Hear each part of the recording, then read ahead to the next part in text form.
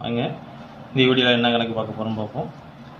2a equal 3b equal 4c எனில் a:b:c காண்க. சரிங்களா? போன வீடியோவில் பார்த்த மாரியே ரொம்ப எளிமையாக தான் போட போகிறோம். இப்போ போனதில் பார்த்துருப்போம் a/2ன்னு போட்டிருப்போம். ஸோ அப்போ ஏயோட மதிப்பு என்னது 2. வகுத்தில் இருந்தால் அப்படியே நான் ரேஷியோவில் போட சொல்லியிருக்கேன். இப்படி இருந்தால் நான் என்ன போட சொல்லியிருக்கேன் அப்படின்னா ரேஷியோவில் என்ன பண்ணும், பின்ன வடிவத்தில் எழுதணும். ஓகேங்களா? இதோட தலைகளை எழுதணும். 2ஓட தலைகளை என்னது 1/2. ஸோ அப்போ வாங்க இப்போ ரொம்ப எளிமையாக போட போகிறேன். a:b:c பாருங்கள்.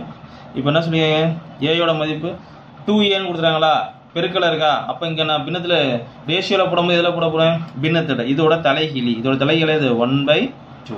இதுதான் ஏயோட மதிப்பு. அப்போ பியோட மதிப்பு என்னது 1/3. 3ஓட தலைகிலி இருக்கும். ஏன்னா இது பெருக்கல் இருக்குது. பெருக்கலோட தலைகிலி வகுத்தல். சரிங்களா? ஸோ அப்போ இது தலைகளாக இருக்கும். ஸோ அப்போ சியோட மதிப்பு என்னது 4cன்னு இருக்கு. அப்போ சியோட மதிப்பு என்னது 1/4. சரிங்களா? ரைட்.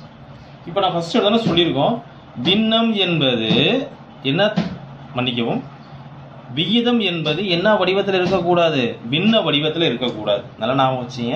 விகிதம் என்பது என்ன வடிவத்தில் இருக்கக்கூடாது, பின்ன வடிவத்தில் இருக்கக்கூடாது.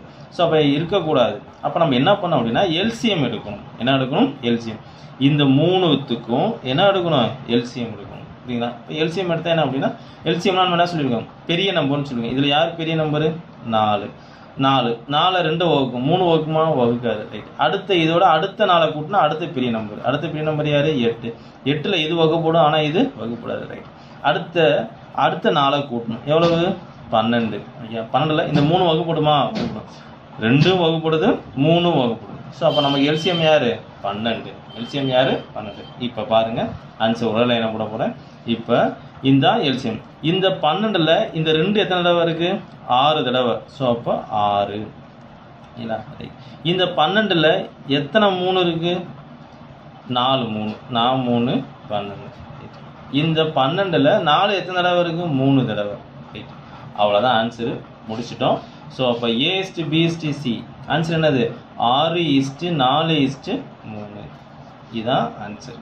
இந்த இடத்துல புதுசாக நம்ம என்ன தெரிஞ்சிருக்கோம் அப்படின்னா, என்ன வடிவத்தில் இருக்கக்கூடாது, விகிதம் என்பது பின்ன வடிவத்தில் இருக்கக்கூடாது. ஸோ அப்போ பின்ன வடிவத்தில் இல்லாமல் நம்ம என்ன பண்ணணும், முழு எண்ணா மாற்றணும் அப்படின்னா இதுக்கு எல்சிஎம் எடுக்கணும். சரிங்களா? ரைட்.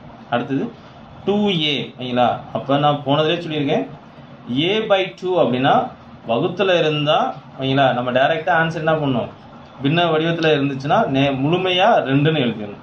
அதுவே இங்கே பாருங்க 2aன்னு இருக்கா, இது என்னது, இது பெருக்கல். அப்போ பெருக்கல் இருந்தால் என்ன பண்ணும், வகுத்தில் எழுதிடணும். வகுத்தில் இருந்தால் அழகாக மேலே எழுதிடணும். புரியுதுங்களா? ரைட். இந்த கணக்கு முக்கியம். பிடிச்சிருந்தா சப்ஸ்கிரைப் பண்ணுங்கள், ஷேர் பண்ணுங்கள்.